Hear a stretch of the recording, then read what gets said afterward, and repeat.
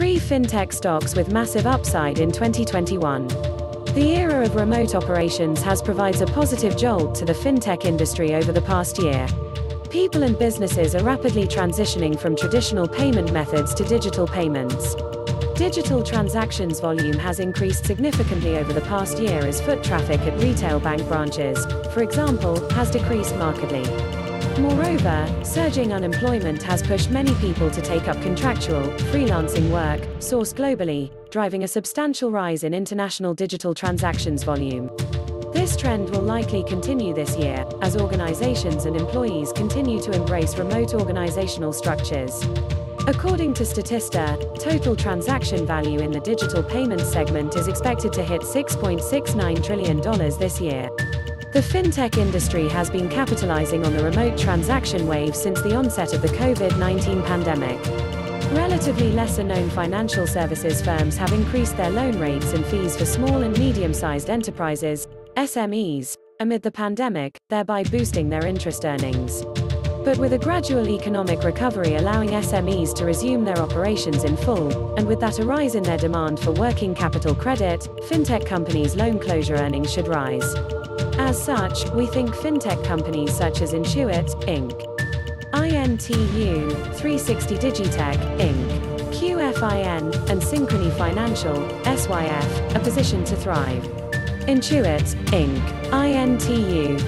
INTU delivers business, financial management and accounting services to companies and accountants based in the United States and Canada.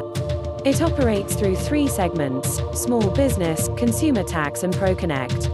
The company's services include QuickBooks financial and business management processing software, payroll solutions, and TurboTax products and services.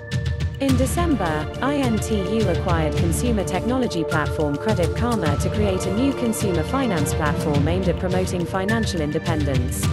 The acquisition gives INTU direct access to Credit Karma's 110 million-strong customer base, allowing the former to increase its market reach seamlessly. The company launched its TurboTax solutions in Spanish yesterday, to appeal to the Latinx community, thereby bolstering its potential clientele base. Earlier this month, INTU upgraded its Mint website and launched an iOS app, following the increasing popularity of the site. With several noteworthy features, INTU's Mint is on track to become a leading financial website globally. INTU's revenues have increased 14% year-over-year to $1.32 billion in the fiscal first quarter ended October 31, 2020. Its non-GAAP operating income has risen 159% from its year-ago value to $334 million, while its net income grew 247.4% from the prior year quarter to $198 million. Its EPS rose 241% from the same period last year to 75 cents. A consensus EPS estimate of $1.28 for the fiscal second quarter ended January 31, 2021 represents a 10.3% rise year-over-year. Moreover, INTU surpassed the Street's EPS estimates in 3 of the trailing 4 quarters, which is impressive. Analysts expect the company's revenues to rise 15.2% in the about-to-be-reported quarter to $1.95 billion. INTU has gained more than 110% to hit its 52-week high of $398.12 in January, since hitting its 52-week low of $187.68 in March. Currently trading at $380.15, analysts expect INTU to hit $416.38 soon, representing a potential upside of 8.4%. INTU's ratings reflect this promising outlook. The ratings are calculated by considering 118 different factors, with each factor weighted to an optimal degree. The stock has an overall rating of A, which equates to strong buy in our rating system. INTU has a grade of A for both quality and sentiment, and B for momentum. It is currently ranked number 2 of 48 stocks in the consumer financial services industry. 360 Digitech, Inc., QFIN. Based in China, QFIN is a data-driven consumer finance platform, designed to provide management services through software-as-a-service modules. Its core platform is a digitally empowered, unsecured credit line for individual borrowers that have a proven credit history. The company has long-standing partnerships with banks and financial institutions, allowing it to operate as a comprehensive tech platform supporting credit transactions from application to settlement. QFIN's technology has been lauded for its automated identification process, which allows it to reduce losses accruing from credit fraud significantly. Its enhanced risk management and value proposition has allowed its funding partners to benefit from repeat lending and cross-selling opportunities. QFIN's total loan origination volume has increased 17.9% year-over-year to RMB 66 billion in the third quarter ended September 30, 2020.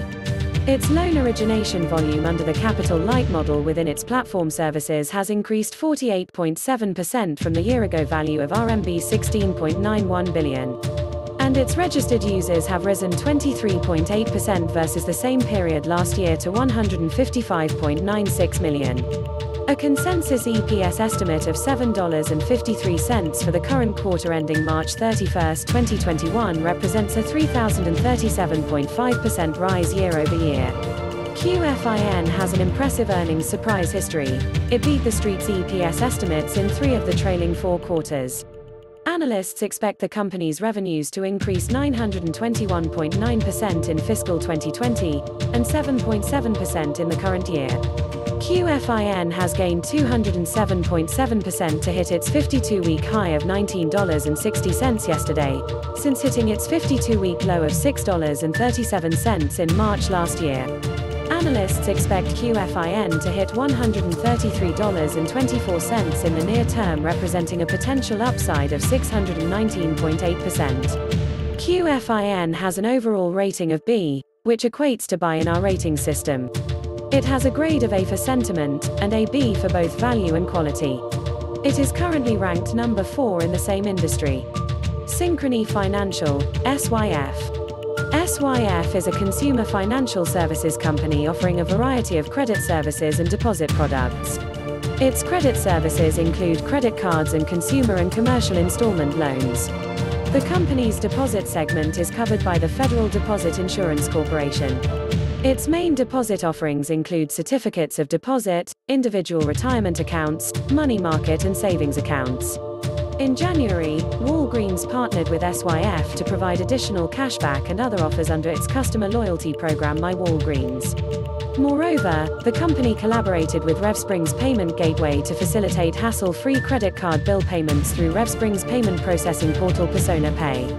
SYF's retailer share arrangements earnings have increased 2% year-over-year to $1 billion for the fourth quarter ended December 31, 2020. Its net earnings have risen slightly from the same period last year to $738 million, and its EPS has increased 8.7% from the year-ago value to $1.25. A consensus EPS estimate of $1.19 for the current quarter ending March 31, 2021 represents a 164.4% rise year-over-year. The consensus revenue estimate of $14.88 billion for fiscal 2021 represents a 3.3% improvement from the same period last year. SYF has gained more than 195% since hitting its 52-week low of $12.15 in March last year. The stock hit its 52-week high of $40.69 on January 20th. Analysts expect SYF to hit $45.11 soon, representing a potential upside of 25.2%. It is no surprise that SYF has an overall rating of B, equating to buy in our rating system. It has a grade of B for both sentiment and quality. Moreover, the stock is ranked number 5 in the same industry.